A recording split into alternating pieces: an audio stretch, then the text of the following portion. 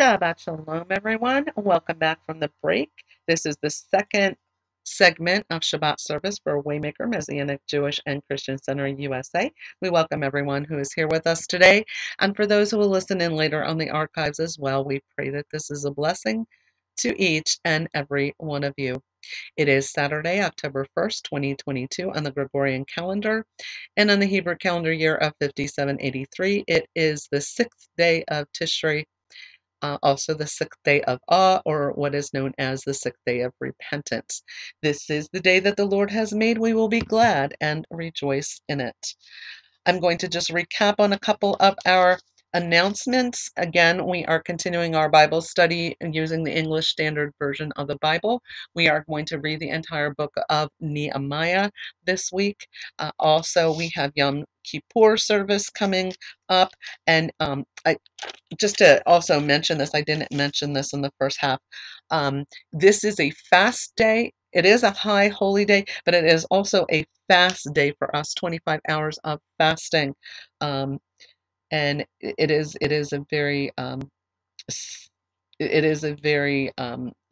sober day of as far as the high holy day.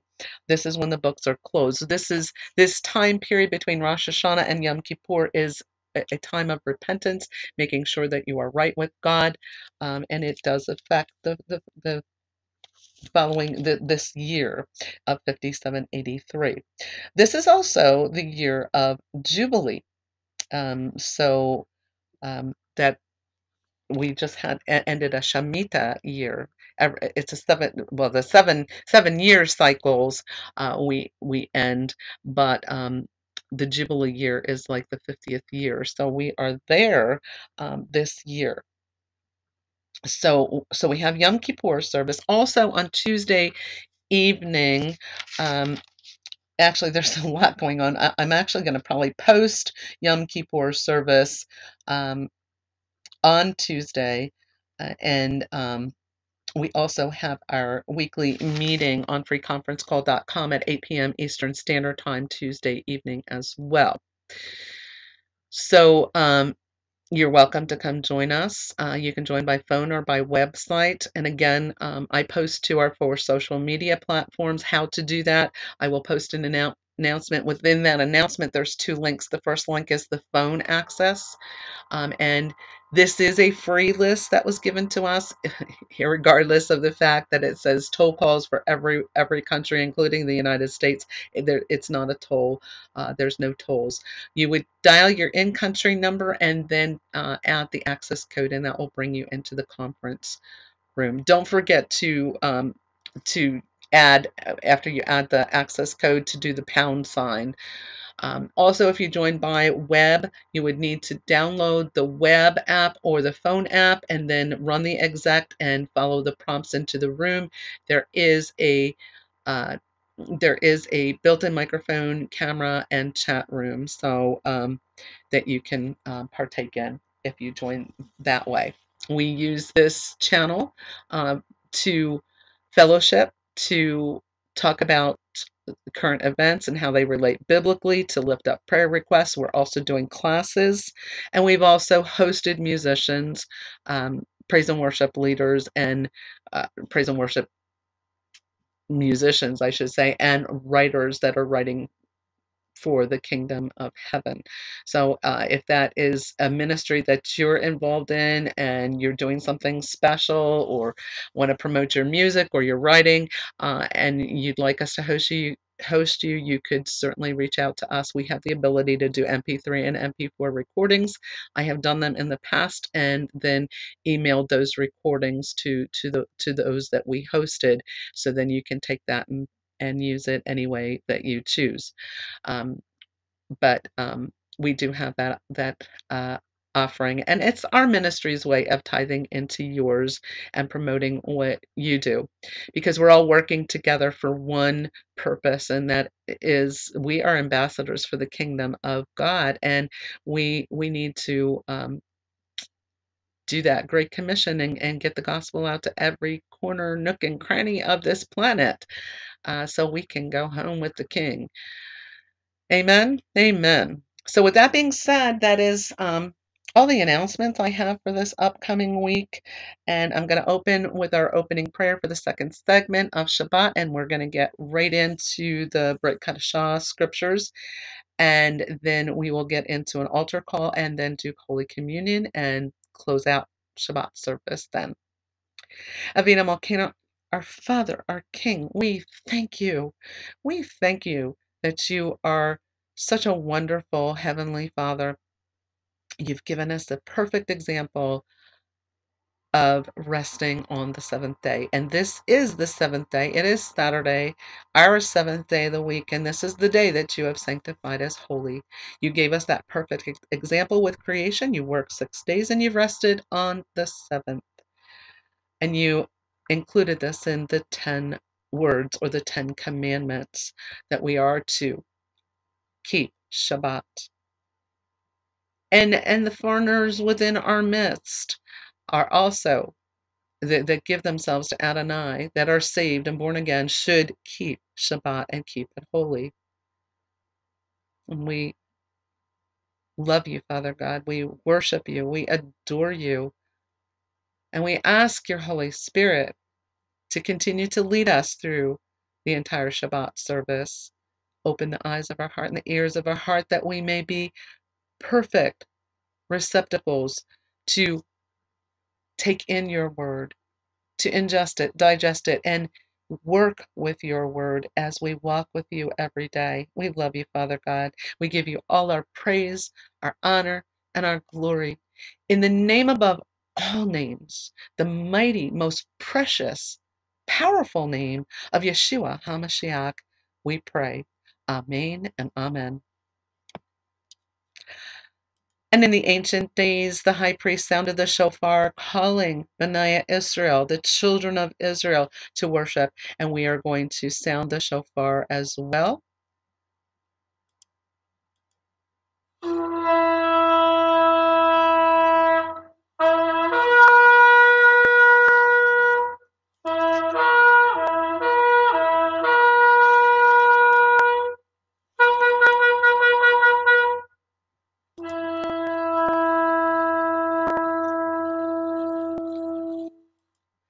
I am going to pause it now for you to listen to some praise and worship songs. Again, as a reminder, we do not include them in the recordings on part one and part two of Shabbat because of potential issues with where we post. And apparently there, when we first started recording Shabbat and posting it, there were a lot of issues with other people, other ministries and such, and they were getting kicked off of places. And so we just chose to not do it at all, and we've continued to not. But I do want to say that praise and worship is one of the most important elements of any service, and absolutely we do praise and worship. We were born to praise and worship our Creator. That's what we're created to do, and that's what we're going to be doing in eternity. So yes, it is very, very important. What I do when I post everything to social media platform, this is how I usually post it. I will post, this. Post it in order. If you follow the order that I post, I will post a Shabbat Shalom. I will post the scriptures, and then I will post a set of songs, and that the first set of songs can go to part one of Shabbat. So after that first set of songs, I usually have posted part one and part two of Shabbat, and then I'll post another set of songs, and that second set of songs can go to part two, of course. And then that's pretty much my postings for the week. And I will post Shavua Tov. Have a good week to close out Shabbat. And that's how it's always posted on the 4 social media platforms. Now, I always look for the silver lining, and there's a positive to this. By doing this, you're clicking on to the actual artists' YouTube channels, so you can actually get familiar with other songs that they do. You please support what they do. A lot of times you're going to find links that you can actually click onto and to purchase their music. Um, these songs that I select for Shabbat service are very highly anointed. They're excellent for praise and worship, and so definitely, I do promote them, and please support them. They do an excellent job for the kingdom of heaven, and so this is what their passion is, and this is what they do, and so support our musicians that do such an excellent job for us and give us wonderful praise and worship songs.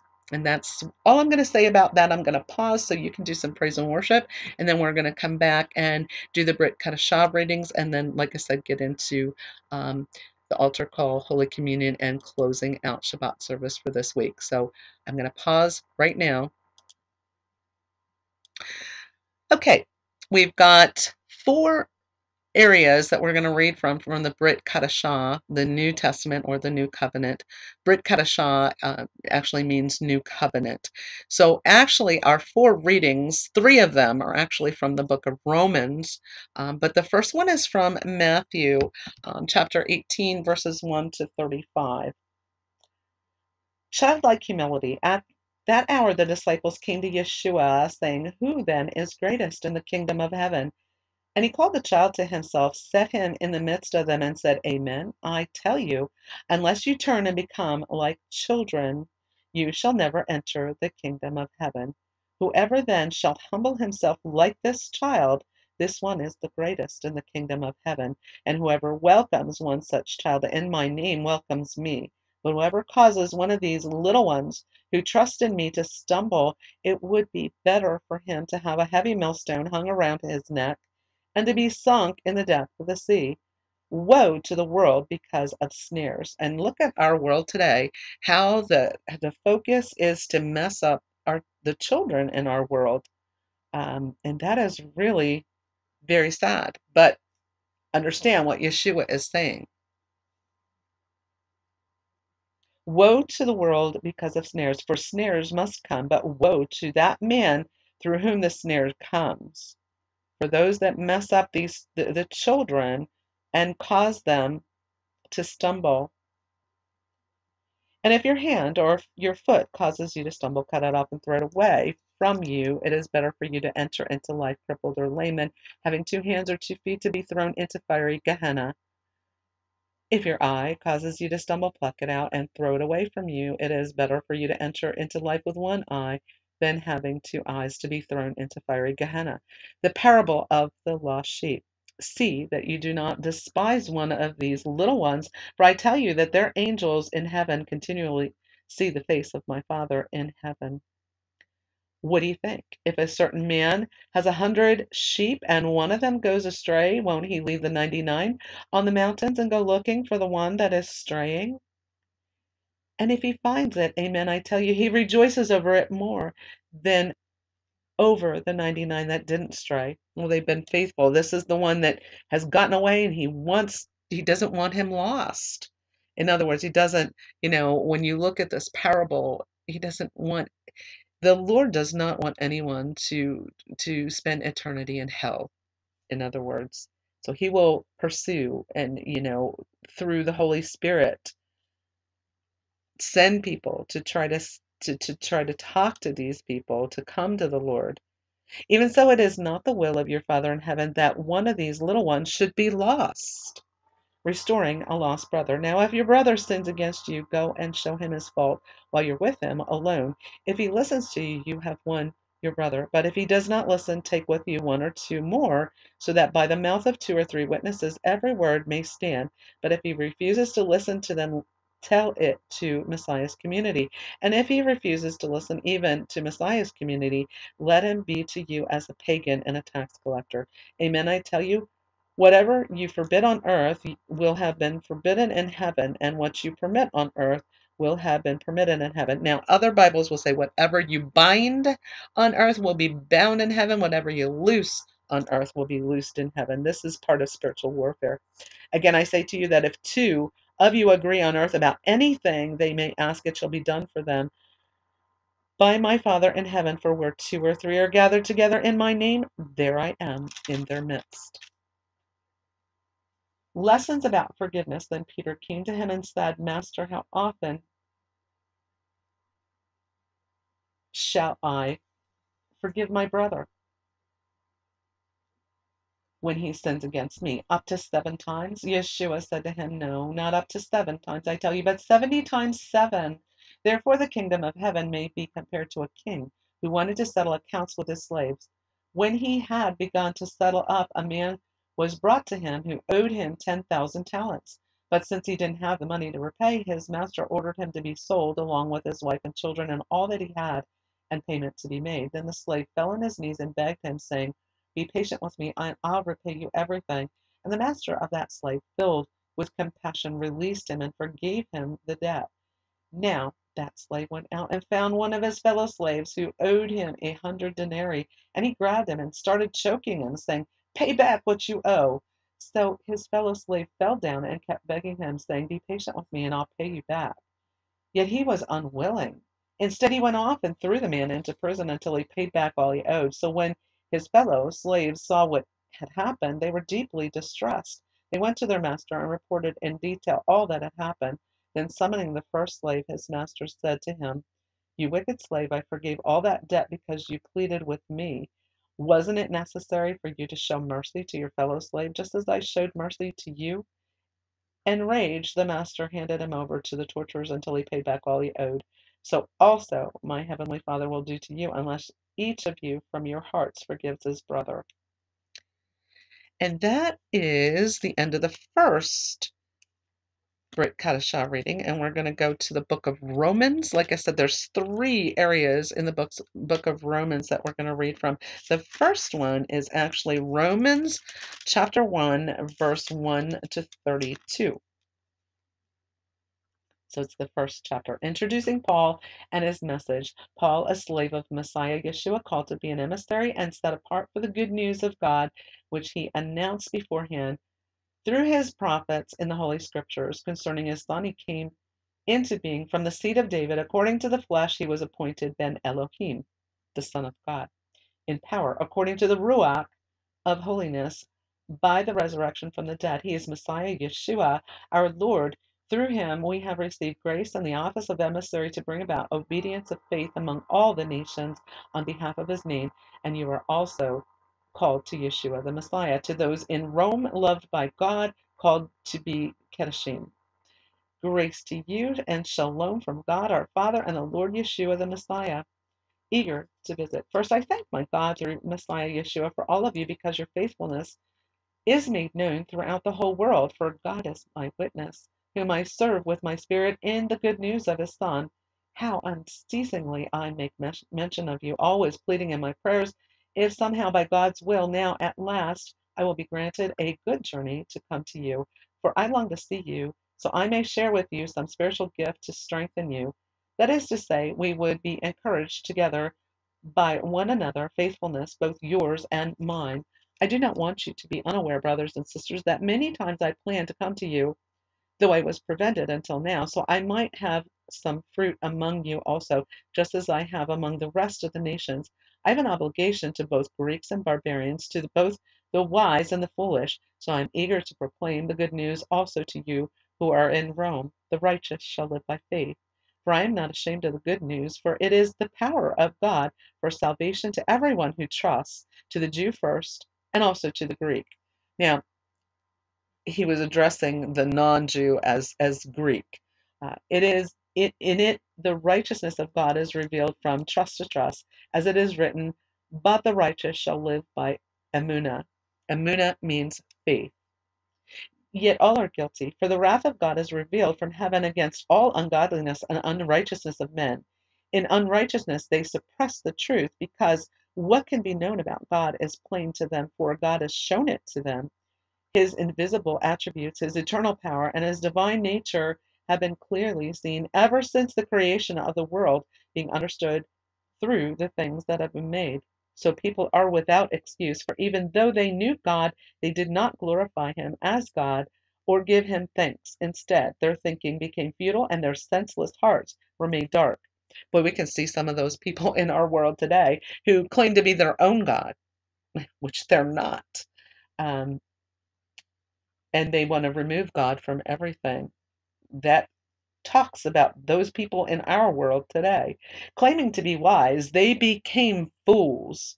They exchanged the glory of the immortal God for an image in the form of mortal man and birds and four-footed beasts and creeping things. Therefore, God gave them over in the evil desires of their heart to impurity, to dishonor their bodies with one another.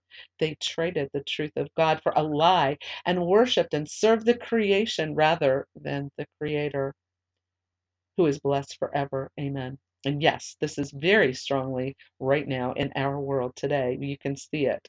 So we need to stay separate from the world. We are in the world, but not of it. So just remember that we need to take heed to these things, because again, they were going on in Paul's time, but they are certainly going on even stronger today, because there's so much disrespect for our heavenly Father. For this reason God gave them up to shameful passions. Even their women exchanged natural relations for what is against nature. And you know what that is in reference to. Likewise, the men abandoned natural relations with women and were burning with passion towards one another, men committing shameful acts with other men and receiving in themselves the due penalty for their error. And just as they did not see fit to recognize God, God gave them over to a depraved mind to do what is not fitting. They became filled with all unrighteousness, wickedness, greed, evil. They are full of envy, murder, strife, deceit, malice. They are gossips, slanderers, God haters, insolent, haughty, boastful, inventors of evil, disobedient to parents. They are foolish, faithless, heartless, ruthless. Though they know God's righteous decree that those who practice such things deserve death. They not only do them, but also approve of others who practice the same.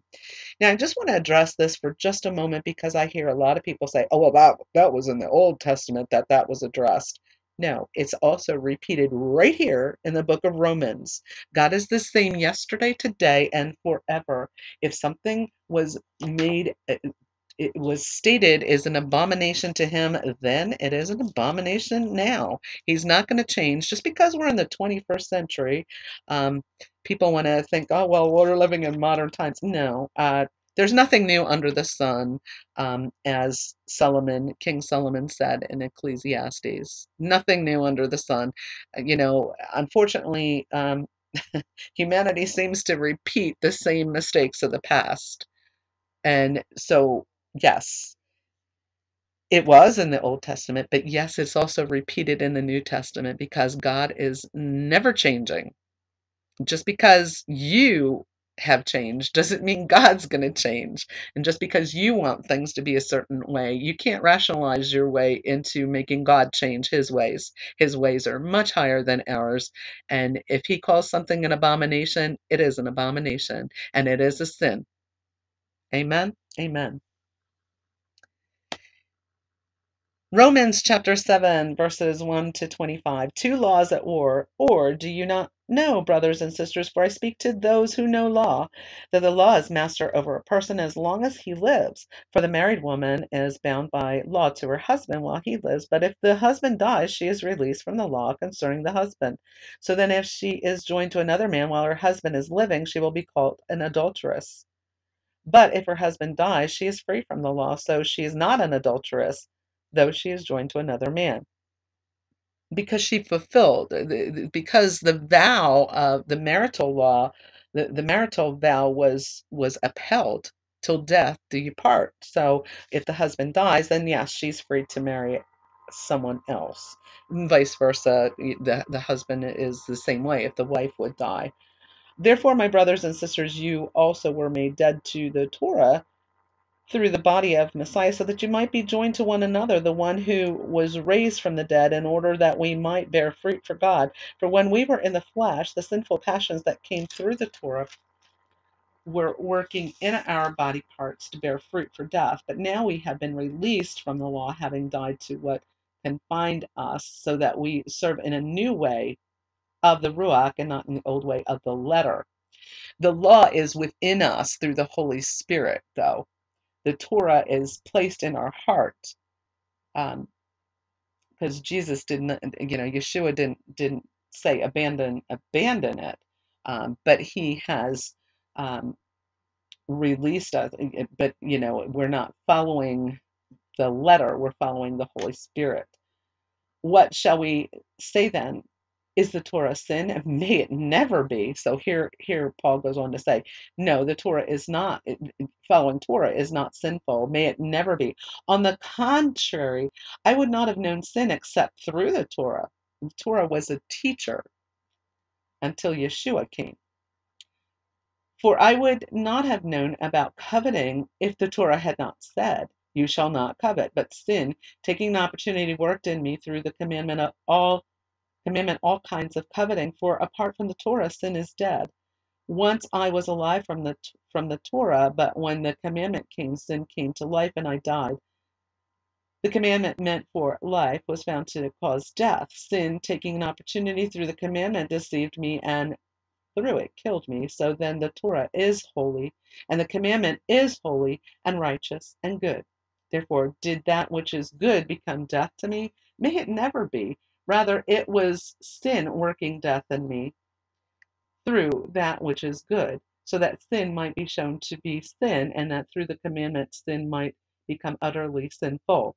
For we know that the Torah is spiritual, but I am of the flesh, sold to sin, for I do not understand what I am doing. For what I do not want, this I practice, but what I hate, this I do. But if I do what I do not want to do, then I agree with the Torah that it is good. So now it is no longer I doing it, but sin dwelling in me. For I know that nothing good dwells in me, that is in my flesh. For to will is present in me, but to do the good is not. For the good that I want, I do not do, but the evil that I do not want, this I practice. But if I do what I do not want, it is no longer I doing, but the sin that dwells in me. So I find the principle that evil is present in me, that the one who wants to do good, for I delight in the Torah of God with respect to the inner man, but I see a different law in my body parts, battling against the law of my mind and bringing me into bondage under the law of sin, which is in my body parts. Miserable man that I am, who will rescue me from this body of death? Thanks be to God. It is through Messiah Yeshua our Lord. So then with my mind I myself serve the Torah of God, but with my flesh I serve the law of sin. And the last passages are Romans chapter 9, verse 1 through Romans 10, verse 21. So we're actually going to read chapters 9 and 10 of Romans. The role of Israel, I tell the truth in Messiah, I do not lie, my conscience assuring me in the Ruach Hakadosh, that my sorrow is great and the anguish of my heart unending. For I would pray that I myself were cursed, banished from Messiah for the sake of my people, my own flesh and blood, who are Israelites. To them belong the adoption and the glory and the covenants and the giving of the Torah and the temple service and the promise. To them belong the patriarchs, and from them, according to the flesh, the Messiah, who is over all, God blessed forever. Amen. But it is not as though the word of God has failed. For not all those who are descended from Israel are Israel, nor are they all children, because they are Abraham's seed. Rather, your seed shall be called through Isaac. That is, it is not the children of the flesh who are children of God. Rather, the children of the promise are counted as seed. For the word of promise is this: at this time I will come, and Sarah shall have a son. And not only this, but also Rebekah having twins from one act with our father Isaac. Yet before the sons were even born, and had not done anything good or bad, so that God's purpose and choice might stand, not because of works, but because of him who calls, it was said to her, the older shall serve the younger. As it is written, Jacob I loved, but Esau I hated. What shall we say then? There is no injustice with God, is there? May it never be. For to Moses he says, I will have mercy on whom I have mercy, and I will have compassion on whom I have compassion. So then it does not depend on the one who wills or the one who strives, but on God who shows mercy. For the scripture says to Pharaoh, for this very purpose I raised you up to demonstrate my power in you, so my name might be proclaimed in all the earth. So then he has mercy on whom he wills, and he hardens whom he wills. You will say to me then, why does he still find fault? For Who has resisted his will? But who in the world are you, O man, who talks back to God? Will what is formed say to the one who formed it, why did you make me like this? Does the potter have no right over the clay to make from the same lump one vessel for honor and another for common use? Now, what if God, willing to demonstrate his wrath and to make his power known, endured with much patience vessels of wrath designed for destruction? And what if he did so to make known the riches of his glory on vessels of mercy, which he prepared beforehand for glory? Even us he called, not only from the Jewish people, but also from the Gentiles, as he says also in Hosea, I will call those who are not my people, and her who is not loved, beloved. And it shall be that in the place where it was said to them, you are not my people, there they shall be called sons of the living God. So this is like a prophecy that the Gentiles were coming in as well, that they were not called my people, Adonai's chosen, but it was going to open to them. Israel cries out I'm sorry. Isaiah cries out concerning Israel. Though the number of Bnei Israel be as the sand of the sea, only the remnant shall be saved. For Adonai will carry out his word upon the earth, bringing it to an end and finishing quickly. And just as Isaiah foretold, unless Adonai Sabaoth had left us seed, we would have become like Sodom and resembled Gomorrah. What shall we say then? That Gentiles who did not pursue righteousness attained righteousness, that it is a righteousness of faith? But Israel, who pursued a Torah of righteousness, did not reach the Torah. Why? Okay, and the reason is this: because they pursued it not by faith, but as if it were from works. They stumbled over the stone of stumbling, just as it is written, behold, I lay in Zion a stone of stumbling and a rock of offense, and whoever believes in him shall not be put to shame. And this is speaking of Yeshua. They stumbled over this.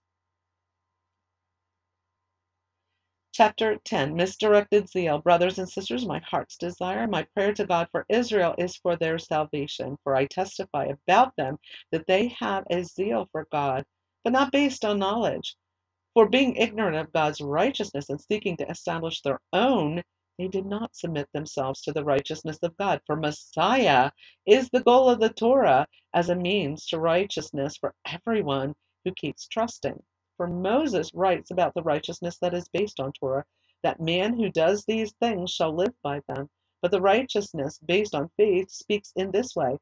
Do not say in your heart, who will go up into heaven, that is to bring Messiah down, or who will go down into the abyss, that is to bring Messiah up from the dead. But what does it say? The word is near you, in your mouth and in your heart. That is the word of faith that we are proclaiming. For if you confess with your mouth that Yeshua is Lord and believe in your heart that God raised him from the dead, you will be saved. For with the heart it is believed for righteousness, and with the mouth it is confessed for salvation. And we are going to get into the altar call and talk about that a little bit more in just a little bit. For the scripture says, whoever trusts in him will not be put to shame, for there is no distinction between Jew and Greek, between Jew and non-Jew.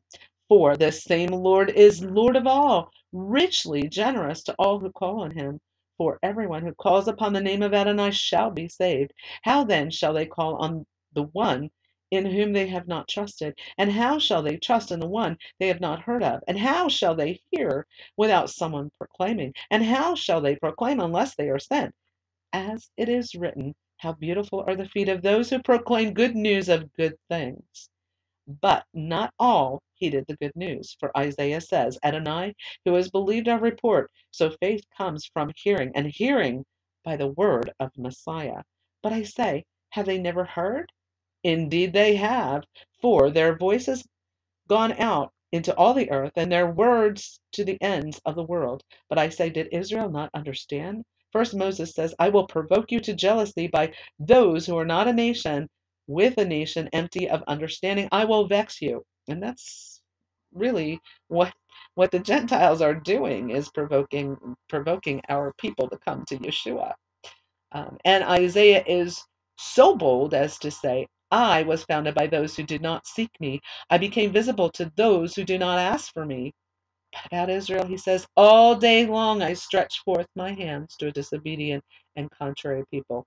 And I do want to say that there's a lot of our people that are coming to Messiah Yeshua and realizing that he is the Jewish Messiah, and he came for it, the lost house of Israel. That was why he had come, but things did get opened up to the Gentiles as well. And that is the end of our Brit Kadashah reading. We're going to do a quick recap and then of everything, and then we're going to get into the altar call and do Holy Communion. Again, in last week's Parashat Nitzavim, Moses formally gathered the people of Israel together to ratify their covenant with the Lord, and Moses then pled with the people to choose life by pursuing the path of obedience to the Torah and its commandments. If B'nai Israel would do so, they would be blessed and prosper as God's chosen nation, but if not, they were cursed with exile, persecution, and the threat of utter destruction. So that was last week, and in this week, Vayelech, and he went. Moses is letting the people know, I'm 120 years old today, can no longer go forth and come in. And the Lord confirmed that he was soon to die, and Joshua was ordained as the successor to lead the people into the promised land across the Jordan River. Moses urged Joshua and the people to be strong and courageous, chazak, and to place their full trust in Adonai. And then the Lord called Moses and Joshua into the tent of meeting so Joshua could be commissioned as the successor, and he was in front of the people. And also there was the Song of Moses, which we're going to, that's a spoiler alert, that is going to be next week's Parashat Torah portion. You will get to hear the Song of Moses. Moses gathered the people together to teach them this song. Again, the other thing that was brought about was the what would happen in the future, that the people would turn to other gods, and bad things would happen because of it. So we know that God was already telling them what the people would do. Now, the Haftarah is connected with the theme of the 10 days of repentance, and there was a clarion call to teshuvah, to turn back to God, to repent. And the second part, and another part is the Lord warned the people of that a locust attack was coming to destroy the land, but Joel was sent to appeal to them to repent. However, repentance must be wholehearted, with fasting and weeping, with rending of the heart instead of outward garments. And happily the people did repent, and the Lord greatly restored the people and the land. And also, in Micah, it is stated, who is a God like you, pardoning iniquity and passing over transgression for the remnant of his inheritance. And that God will not retain his anger forever, because he delights in mercy and steadfast love, and will again have compassion, and will tread the iniquities underfoot, and will cast our sins into the depths of the sea, will show faithfulness to Jacob, steadfast love to Abraham, as was sworn to our fathers from the days of old.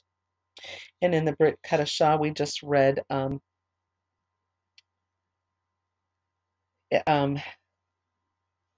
we had just read about what had happened as Paul was addressing the people in Romans, and the abominations and all the things that that the people were doing. And there's an appeal to the believer in Messiah Yeshua to share the message of the Lord's redemptive love with all the world. And this is recapping really quickly the Brit Kadashah. Ethnic Israel, beloved as she is of God, had undergone a partial hardening until all of those whom the Lord has called from among the nations have been grafted in to the covenant promises originally given to Israel. After this time, all Israel will indeed be saved. and the chosen nation will once again be restored and fully forgiven. Then the words of the prophets will all come true, and Israel will be adorned with honor and blessing above all the nations of the earth. Our eschatological brethren will finally be home from their long exile. And this is referring to those who have not accepted Yeshua as their Lord and Savior. And that is all I'm going to say about that. And that concludes the Torah, the Haftorah, and the Brit Kadashah readings for this week. Father God, we thank you. We thank you for your most powerful word. We thank you that you're a merciful God. And even though we have strayed, and you have given us Yeshua, the Messiah, to redeem us and reconcile us to you. And even so, we're still not perfect in our fleshly bodies, and you know that, and you're a merciful God, and we are so grateful for that. We thank you for all that you do. We love you, we worship you, we adore you, we give you all our praise, honor, and glory in the mighty name of Yeshua HaMashiach, Jesus Christ. Amen and amen. We started speaking about salvation in the Brit Kadashah readings, and yes, Yeshua, his very name, his Hebrew name Yeshua, means salvation. Salvation can only be achieved through the Lord Jesus Christ, Yeshua HaMashiach, who actually was the Lamb of God who took away the sins of the world. He did this for the purpose of redeeming us from sin forever, taking that sin away. Prior to his coming, there had been a sacrificial system that was put in place. You could see that there was a type and shadow in the Old Testament where blemish-free, perfect little lambs and other animals were sacrificed to cover the sins of the people. Because the wages of sin are death and separation from our Creator. And if you die in your sin, you will be separated forever from our Creator. Yes, there is a heaven. Yes, there is a hell. And understand that you do have a choice. Salvation is deliverance from sin and the consequences of that, so that you can have eternal life. Our Lord and Savior, Yeshua, took all the sins of the world with him when he laid down his life on the cross so that the world could be redeemed of sin forever, and we could finally be reconciled to our Creator, to the Father. Without that, that would not happen. We cannot save ourselves. You cannot work your way to heaven. You can't buy your way to heaven. There's nothing you can do. It's already been done through Yeshua. His work on the cross did it all. He paid our sin debt in full. Everyone who has ever walked on the face of this planet, he took on every sin. And it could be as simple as a sin, a thought that is sinful in the face of a holy God. And you know, our God is holy, and sin cannot stand before a holy God, period. So it needed to be addressed. Romans chapter 3, verse 23 says, "For all have sinned and come short of the glory of God." Because of the original sin that occurred in the Garden of Eden, and sin was brought on the earth, yes, Adam and Eve did die spiritually. They had a glorified body. They had the covering of the glory of God on them. And when they disobeyed God, they lost that glorified body. And that was a spiritual death.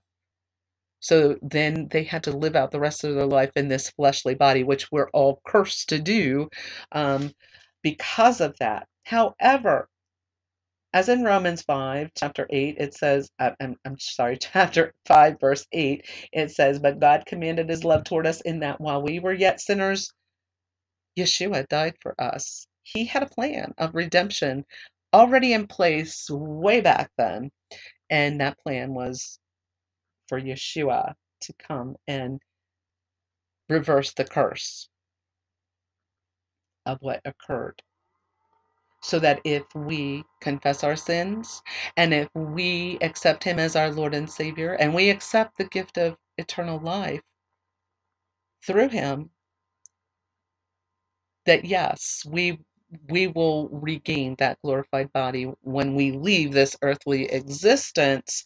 That is what happens. Our spirit goes on, but we will live forever with the Lord. Amen. Amen.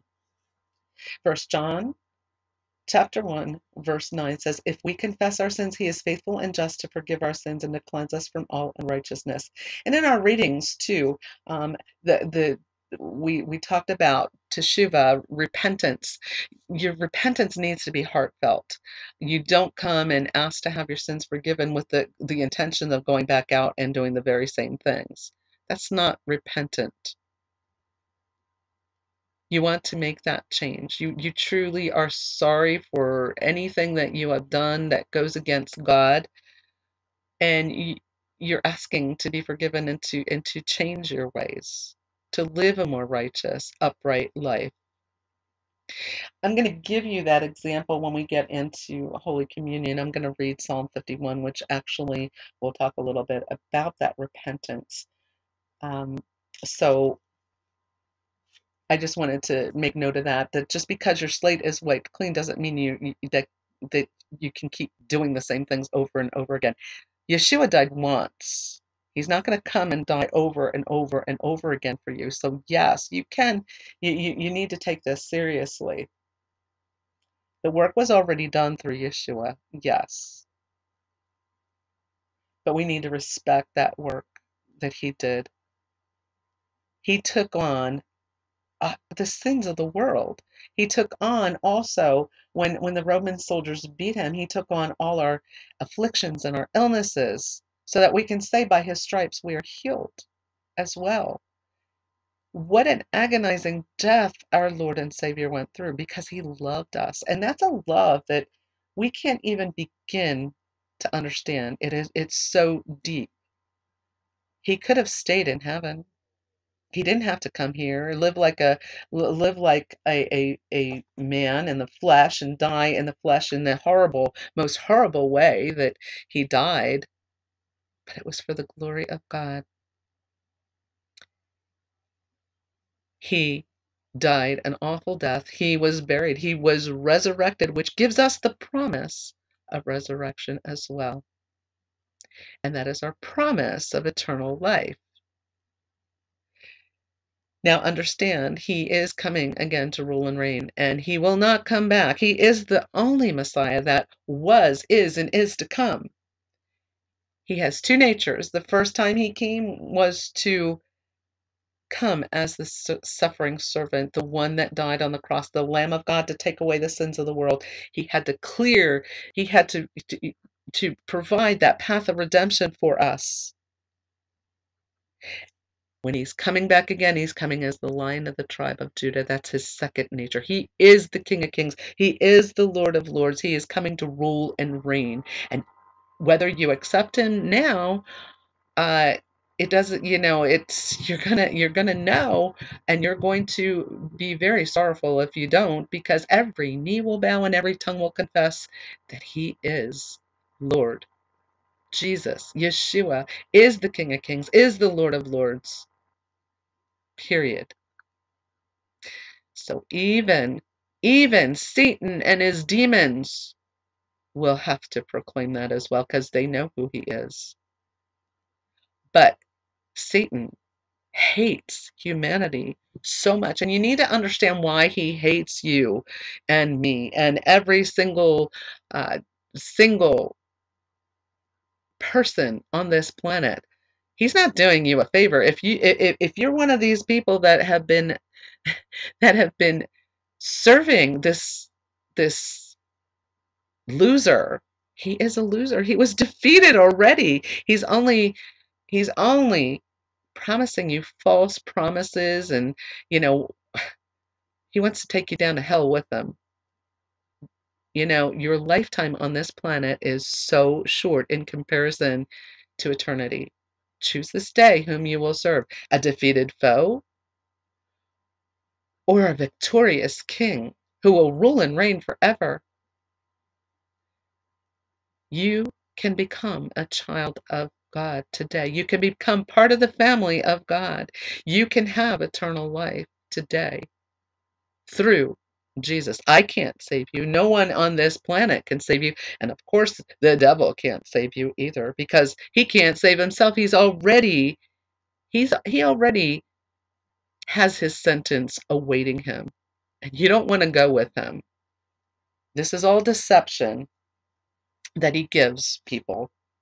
Don't fall for the liar, the father of all lies, the father of chaos, destruction. He has a threefold ministry to kill, to steal, and destroy.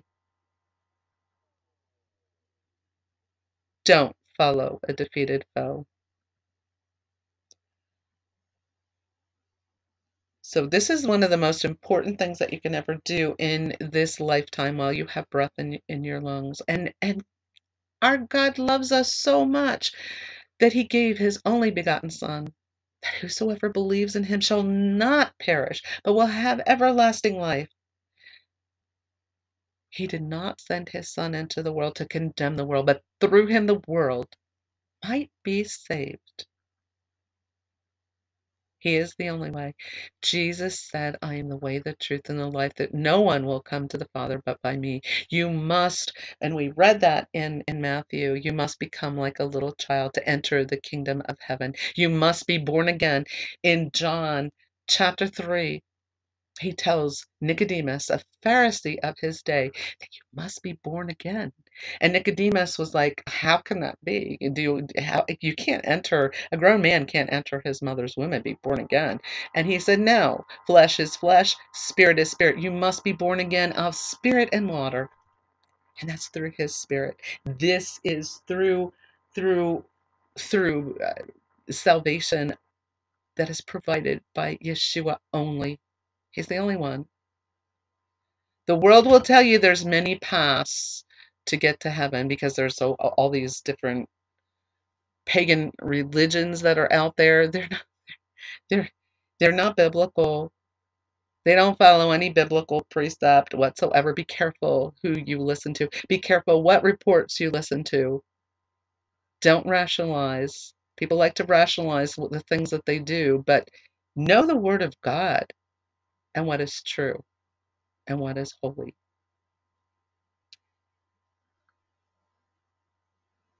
I'm going to say a prayer. You can say this prayer with me if you would like to be saved today, if you would like to accept Yeshua as your Lord and Savior. He loves you. He loves you so much that if you were the only person on this planet, he would have still died for you. But he died for every single person on this planet. Even evil people have a chance to repent. It doesn't matter how far you have fallen. You can still be redeemed and saved up until the very last moment that you take breath in your lungs. I don't know that I play Russian roulette like that. I don't know of anyone that has ever regretted coming to the Lord. We have that blessed assurance of eternal life. God is not a God that breaks promises. God is faithful and true. He cannot lie. He's not like mankind, and he's not like the devil who does these things. So know who God is. So if you'd like to accept the Lord as your Lord and Savior, Jesus as your Lord and Savior, and be saved, you could say this simple prayer with me right now. Dear God, I come to you today to confess that I'm a sinner and I am asking for forgiveness. I know that I can't save myself, and I know, Yeshua, that you died on a cross for me, and I thank you. I thank you for paying my sin debt in full. I'm asking for forgiveness. I'm accepting the gift of salvation and eternal life that you've offered. Help me to live a better life. I truly am repenting.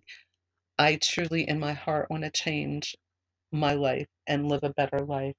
I believe that Jesus, Yeshua, died on a cross, was buried, rose again and is sitting at the right hand of the Father now. I believe he is the Messiah. I believe he is the Savior, the only one. I believe those words that he spoke, that he is the way, the truth, and the life, and no one will come to the Father but through him because of everything that he's done. I declare that Jesus Christ, Yeshua HaMashiach, is my Lord and Savior now and forever. I declare him to be the King of Kings and the Lord of Lords, and I thank you for everything, Jesus, Yeshua, that you have done to save me, to save the whole world through your giving up your life for me and everyone. Please send your Holy Spirit to live inside me, to guide me in all of your ways for the rest of my life. I believe through you and you alone, Yeshua, that I am saved. I am healed. I am born again, delivered, and set free from sin and the consequences of sin. And I believe through you and you alone that I am healed and now healthy of mind, body, and soul. In Yeshua HaMashiach, Jesus Christ, precious, powerful, most awesome name. Amen and amen. And if you've said that prayer with me, welcome to the family of God. I am going to encourage you to get into a Bible-based church or Messianic congregation, one that teaches directly from the Bible and not bringing in other religions and worldly things, and they stick to the Word of God. How do you know that they're sticking to the Word of God? Get a copy of the Bible. Start reading the Bible. Study the Word of God. It is so important for you to know what is inside that Bible. If you have a Bible, dust off and you haven't read it, dust off the cover. Open it up. Start reading it. You will get to know the heart of our Father, and He is now your Heavenly Father. If you've said this prayer, you are part of the family of God. You're a child of God, and the Creator of all things is now your Heavenly Father. How awesome is that? Amen. Amen. So get a copy of the Bible. I'm not going to tell you what version of the Bible. I'm going to tell you to go to Bible Gateway or Bible Hub. Sample the different versions, and the one that you feel most comfortable with, I'm going to encourage you to get, because that's the one that you would most likely be committed to read. And you can certainly read the Bible in a year. You can read it as you can read it in 2 years. You can read it faster than that. I've done it faster than that. Um, as I went through a Bible survey class that was 12 weeks. We did the whole Bible, and I did read through the whole Bible. But I'm going to encourage you to get into a Bible study. We have an online Bible study. As you heard, we're going to be reading the book of Nehemiah this upcoming week. And we did start the English Standard Version of the Bible in January. We had taken about 2 years before that to go through the Messianic Jewish Family Bible, Tree of Life Version, the TLV, and that's the version of the Bible that we use for Shabbat services. But if you're joining a local church or Messianic congregation, most of them or all of them really should have a Bible study. You can get involved uh, in live and in real time meetings and discussions of what you're reading in the Bible. And also read the Bible on your own. And before you do so, pray. Ask the Holy Spirit to guide you. And the Holy Spirit is an awesome teacher. Also, as a new believer, I'm going to encourage you to develop a prayer life. Also, to communicate with your Heavenly Father. Talk to Him. He loves to communicate with you. He wants relationship. He doesn't care about religion. So don't get caught up on, I need to get into this denomination or that denomination. Denominations are not going to mean anything in heaven, because that's another division. So don't get caught up in that. I'm just going to tell you, our organization, a Waymaker Messianic Jewish and Christian Center USA, we are non-denominational. We're simply Jewish and non-Jewish believers in Messiah and in Jesus, in Yeshua, and follow the Bible. So I don't want to get into any divisions whatsoever. It's just, we need to be following what's in the Bible and stick to the Word of God. Amen? Amen. Well, with that being said, I am going to open with Holy Communion. We're going to get prepared. First of all, I don't go right into taking the elements because it is so important for you to have a proper attitude for the Lord's Supper. And Yeshua instituted this in the upper room with his disciples before actually he was put to death. Uh, during Passover, the Passover time, he met with the disciples and he instituted he instituted the new covenant. And he asked the disciples, and this has been passed on to us, to do this in remembrance of him. He died once, but we are honoring him by doing this in remembrance of him. So this is not something that we should be taking lightly. We need to prepare ourselves for coming to the Lord's Supper. We need to have a proper attitude, and we need to know that our sins, we have confessed our sins, and our heart is right with God before we take those elements. Therefore, whoever eats this bread or drinks this cup of the Lord in an unworthy manner will be guilty of the body and blood of the Lord. But let a man or woman examine themselves, and let them eat of the bread and drink of the cup. For those who eat and drink in an unworthy manner eat and drink judgment to themselves, not discerning the Lord's body. Remember what he's done for us. It was not a small thing. It was huge. And we can't even begin to understand what was all heaped onto him and how agonizing that was. There are two ways that someone could take the Lord's Supper, and Paul makes this very clear to the members of the church that he's addressing, and it makes it very plain to us as well. The first type of person is the one that we want to be. Those who examine themselves before taking the supper, the ones who examine themselves before they partake of the supper, are the ones who are taking it in a worthy manner. For what are they examining themselves? For sin. Sin keeps us from a right relationship with the Lord, and when we examine ourselves, we are to confess it. And God has promised to forgive us and to restore us to a proper fellowship with Him. And we've already stated that during the altar call, 1 John chapter 1, verse 9. If we confess our sins, He is faithful and just to forgive our sins and to cleanse us from all unrighteousness. Now, we don't want to be the second type of person, and these are the people that are judged for not examining themselves. And this group is made up of individuals in the church who choose to come to church flippantly, not taking seriously sin that may be plaguing their lives. And they might be people who say they've accepted Christ as their Savior, but are living an uncommitted life. And they are those that we sometimes call Sunday or Saturday believers, and those outside the church community actually call these people hypocrites, because this group is basically living like the rest of the world, and they're really not living a committed life.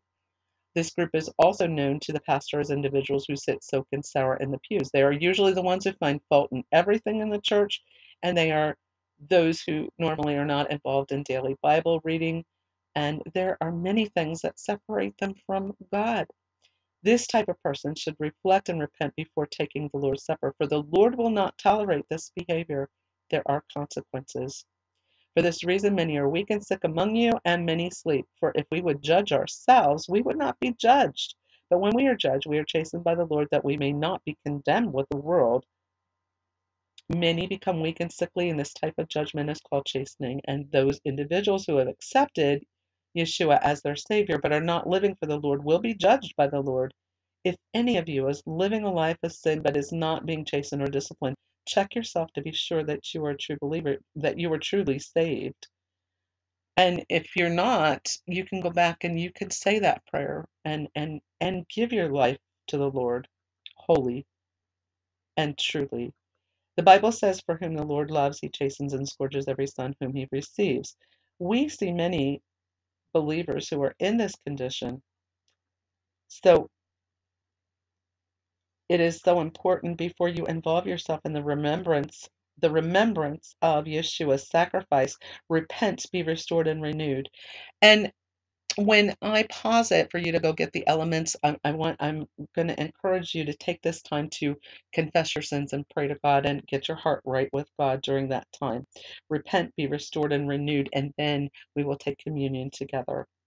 Many die, and this judgment is terminal, and the Bible uses the term sleep when it talks about a believer's death. And here we find that some believers die prematurely because of sin in their lives. So cut sin off at its root, for Scripture tells us when desire has conceived, it gives birth to sin, and sin, when it is full grown, brings forth death. The Corinthian church had some real problems, and the church today also has many of the same problems. There are believers who come to the Lord's table without examining their lives. They are challenging God's word, and they will lose. God is going to deal with this, and if you are here today and have not been examining your life for sin, I would challenge you today to examine your relationship with the Lord. Are you in fellowship with Him? Are you keeping short accounts with Him? If there is sin in your life, are you willing to confess it, turn from it, and follow the Lord more closely? Only you can make that decision. The Lord's Supper can be an experience of worship and worthiness, a time of repentance and remembrance, or it can be a time of disobedience, which will result in God's ultimate discipline. Let's spend some time in prayer and self examination before we partake in the Lord's Supper. So I'm going to talk about the elements, and then I'm going to talk about repentance a little bit more, and then we'll take a break, a little break for you to go get the elements and also to confess your sins to the Lord privately, and then we'll come back and take um, communion. So I want to talk about the elements, and Yeshua instituted this with the disciples in the upper room when he broke bread. And bread, if you, I use matzah for the most part. Matzah is unleavened, and as we know, yeast is represents sin. So um, there is no yeast in matzah, so it is perfect to use as the bread. But if you don't have matzah, that's okay. You can use regular snippet of bread, or you can use a cracker, because the Lord knows your heart and what the purpose is. And of course, this is to represent the bread, is a symbol to represent the body of Christ, Yeshua, that died on the cross for our sins. And he suffered many abuses on his way to the cross. His body was in rough shape on the cross, and he suffered on the cross and gave his all for us. This is a symbol. This is not the body. It is a symbol. It's to represent. Remember, Yeshua died a long time ago. We're doing this in remembrance. And there's some religions that actually have him mystically come down and die again, and that's not what we're to be doing. He did not ask us to do that. The cup. Now, you can use kosher wine, you can use grape juice, you can use water or juice if that's all you have. This is a representation of the blood that Yeshua shed on the cross for our sins. And the Bible says that without the shedding of blood, there is no forgiveness of sin. And Yeshua had to shed his blood for us. And the animal sacrifices in the Old Testament looked ahead to the time when Yeshua would be the one shedding his blood for the sins of the world. This sacrifice was the final one needed to save the world. His blood was enough for all those who accept him as their personal Savior.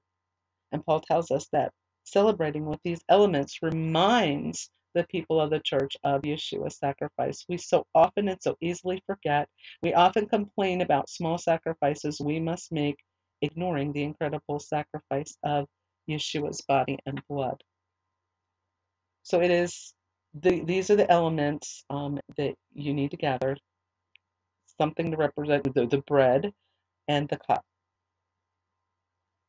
And I'm going to talk about true repentance, because this is so important, to not take this lightly.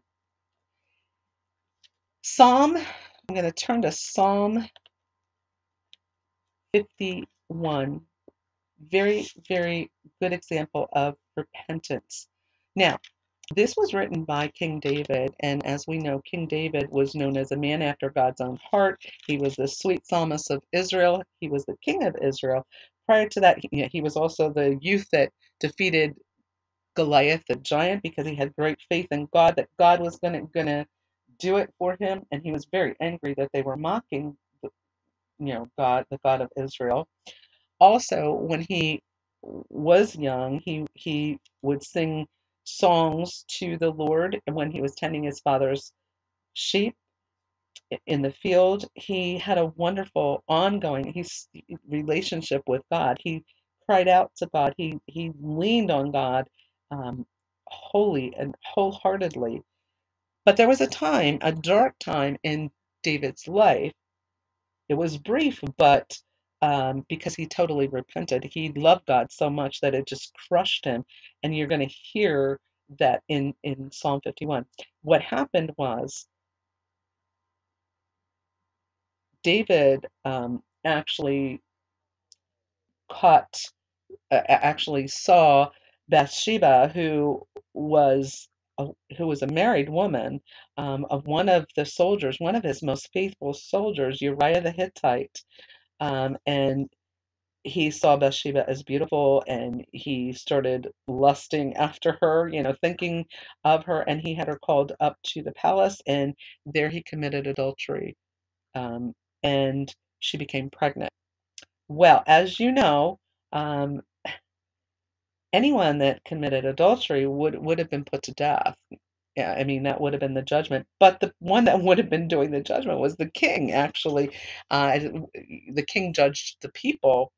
So this was a really precarious situation. So here he was, the king. He sinned against God, committed adultery, and he proceeded to weave that web, and got himself all entangled because he wanted to cover that sin up. So he calls for Uriah to be pulled out of battle. There was a battle going on, and to be brought back in the hopes that he was giving him leave so he would go home, sleep with Bathsheba, and the baby would be passed off as his. Well, that didn't happen. Uriah was a very loyal soldier, and he didn't think it was fair that the rest of the soldiers that were around the palace were not able to go home, so he stayed with his fellow soldiers.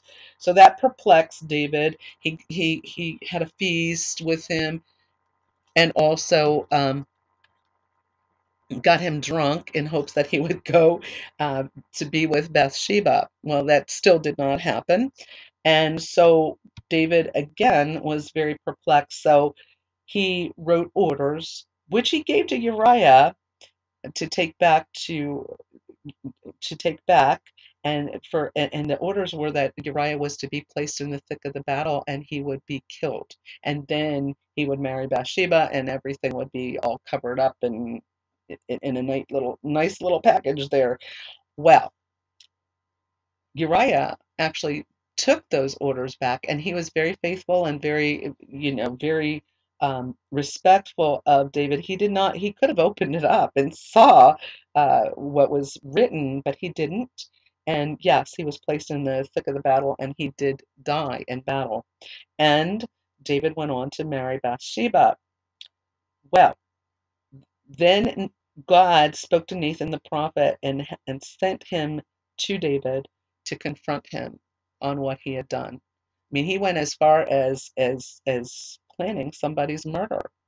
He lied, he covered, he committed adultery, lied, covered it up, tried to cover it up, and then went as far as to do that. And so he was confronted, and when it all hit David, he was totally crushed, and you're going to hear the bones that you have broken. Uh, you're going to hear this in Psalm 51, how he is pleading to God. He did not want to lose his relationship with God and was asking for forgiveness, and he truly meant that. He truly meant that and did not go back to doing this ever again, because he loved God so much and had such a good relationship with God. So this is Psalm 51. I'm going to read this, and you're going to hear his plea to God, and um, hear how he speaks to God. Create in me a clean heart, O God. To the choir master, a psalm of David when Nathan the prophet went to him after he had gone into Bathsheba.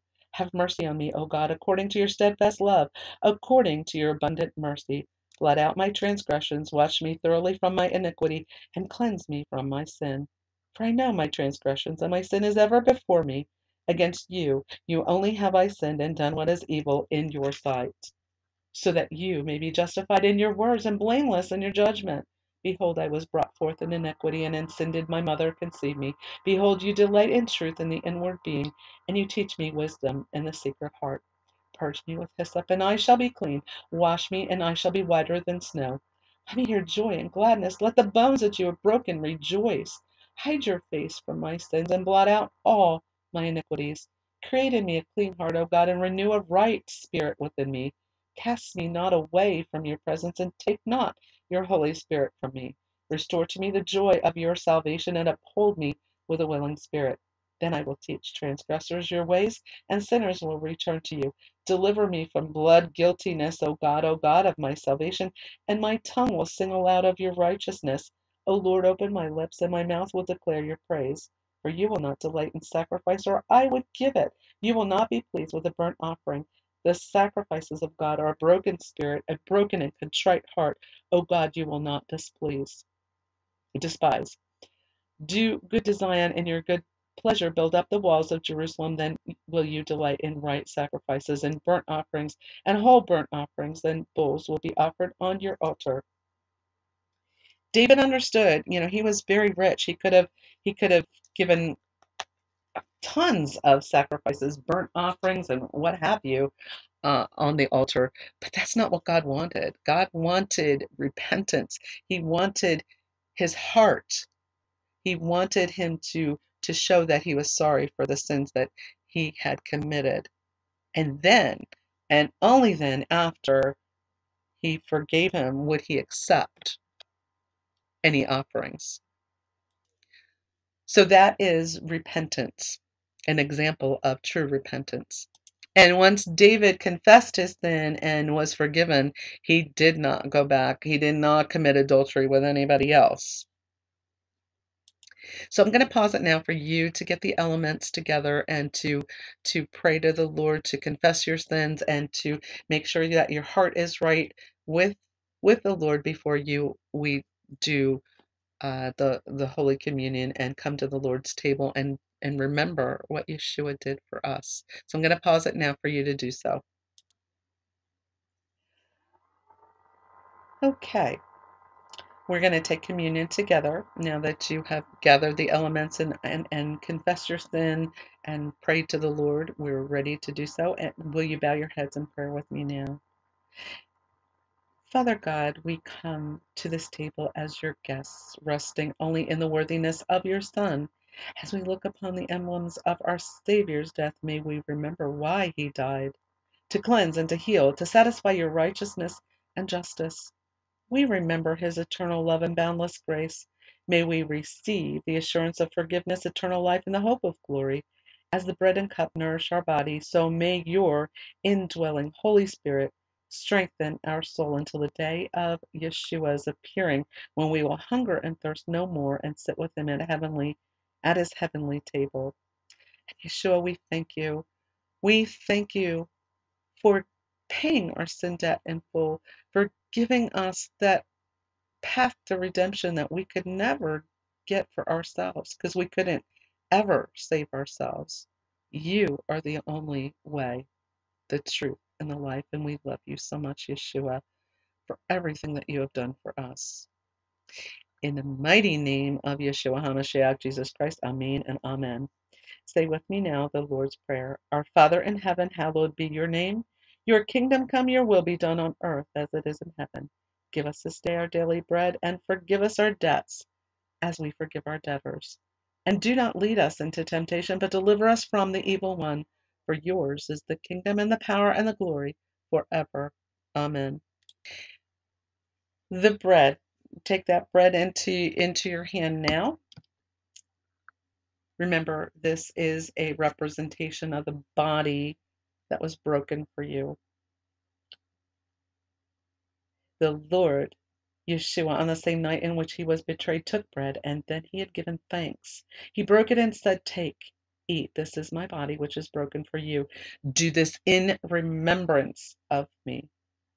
Take and eat.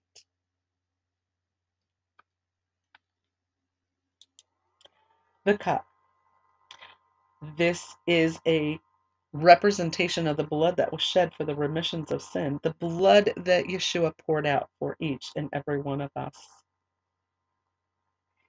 In this same manner, Yeshua also took the cup after supper, saying, "This cup is the new covenant in my blood.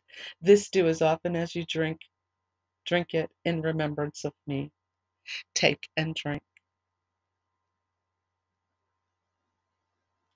For as often as you eat this bread and drink this cup, you proclaim the Lord's death until he comes. Let us pray. Heavenly Father, we thank you that you loved us so much that you gave your only begotten Son. And we love you, Yeshua, for you died for each and every one of us and paid our sin debt in full.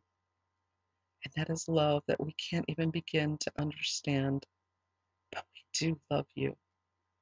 We love you for everything that you've done for us, for providing the road to redemption, the gift of salvation and eternal life. You are the King of Kings. You are the Lord of Lords, and we honor you now and forever. In the mighty name of Yeshua HaMashiach, Jesus Christ. Amen and amen. Now may you walk in the light as he is in the light. May you have fellowship with one another, for the blood of Yeshua HaMashiach, Jesus Christ, his Son, cleanses us from all sin. Now may the grace of the Lord Yeshua HaMashiach, Jesus Christ, and the love of God and the communion of the Ruach HaKodesh, the Holy Spirit, be with you all. Amen and amen. And now we will close Shabbat service for this week. As Shabbat draws to an end, the aroma of sweet spices lingers as the flame is extinguished until next week. Behold, God is my salvation. I will trust and will not be afraid. For the Lord Adonai is my strength and my song. He also has become my salvation. With joy you will draw water from the wells of salvation. Blessed are you, Adonai, our God, King of the universe, who creates the fruit of the vine. And blessed are you, Adonai, our God, King of the universe, who creates the various spices. Blessed are you, Adonai, our God, King of the universe, who creates the lights of fire. And blessed are you, Adonai, our God, King of the universe, who distinguishes between holy and secular. The Aaronic blessing, the priestly blessing, is found in Numbers chapter 6, verses 22 to 27. This is when the Lord spoke to Moses, telling Moses to speak to Aaron and to his sons, saying uh, a particular blessing for the children of Israel. And I'm going to say that in just a moment. And in saying this blessing, he also said, "And they shall put my name upon the children of Israel, and I will bless them."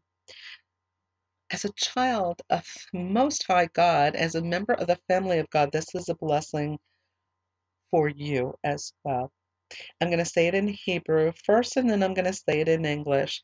In Hebrew, it goes like this: Ivarekaka Adonai ve'ishmereka, Ya'eh Adonai panavaleka v'kuneka, Isa Adonai panavaleka ve'esemleka shalom. May the Lord bless you and keep you. May the Lord make his face to shine upon you and be gracious to you. May the Lord lift up his countenance upon you and give you peace. Shalom. Amen and amen. Shavua Tov, everyone. Have a good week.